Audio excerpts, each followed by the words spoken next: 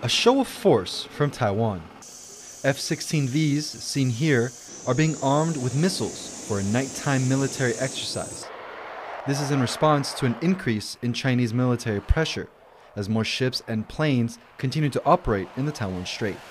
我们对于中共在不断的在台海周边海空域来进行一些挑衅性的举动，破坏区域的和平，我们要表达谴责。但是我们也必须要说，维持我们的战备训练的强度，去确保以战备训练作为一个本务，这是我们军人的一个职责。 Since Taiwan welcomed a visit from U.S. House Speaker Nancy Pelosi early this month, China has been sailing warships around the island and sending fighter jets across the median line of the Taiwan Strait. The line is regarded as an unofficial boundary between the two countries. The tension between the Taiwan Strait is getting higher, and it's obvious in knowing that.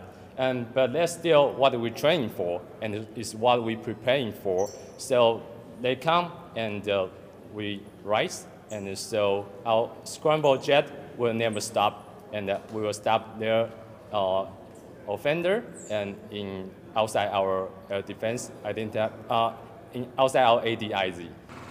An ADIZ, or Air Defense Identification Zone, is not a country's airspace, but it's meant to serve as a security buffer.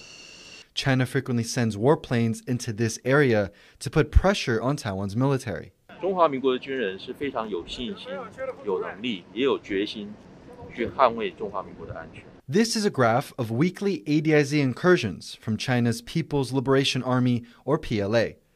In 2021, a total of more than 970 warplanes breached Taiwan's ADIZ. And so far in 2022, in around 8 months, that number has already topped 900. This spike in October was during Taiwan's National Day, where China sent a record 56 planes into the ADIZ in one day.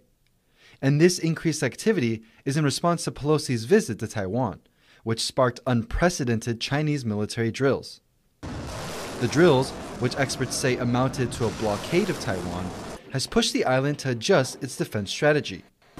If Taiwan were to be cut off, it could face a challenge in importing food and other resources like energy.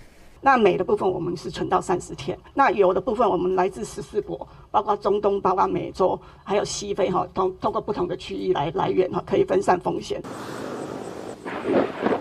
While China's military exercises are putting unprecedented pressure on Taiwan, the country says that they are using the heightened activity around the territory to try to enhance their defense capabilities as they continue to monitor the situation.